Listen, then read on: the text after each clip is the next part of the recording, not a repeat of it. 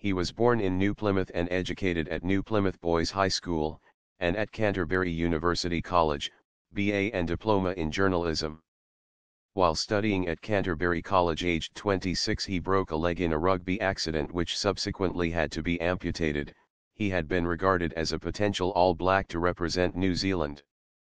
He wrote his first novel The Little Country about pioneer life in 19th-century New Plymouth while recovering in bed from the rugby accident.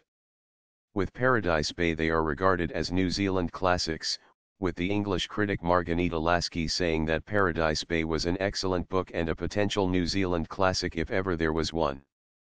However, Paradise Bay has been called thin and contrived by comparison with his first novel.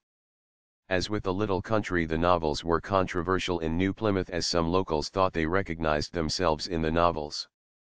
He moved to London in 1938, and in World War II was an intelligence officer in the Royal Air Force. While returning from a 10-week visit to New Zealand he died at sea from coronary thrombosis on the liner Rangitaiki after departure from Southampton. The Times said, inaccurately, as he was returning from New Zealand Mr. John Brodie, a New Zealand novelist who wrote under the pen name John Guthrie died at sea suddenly on Monday evening at the age of 49 while returning to New Zealand.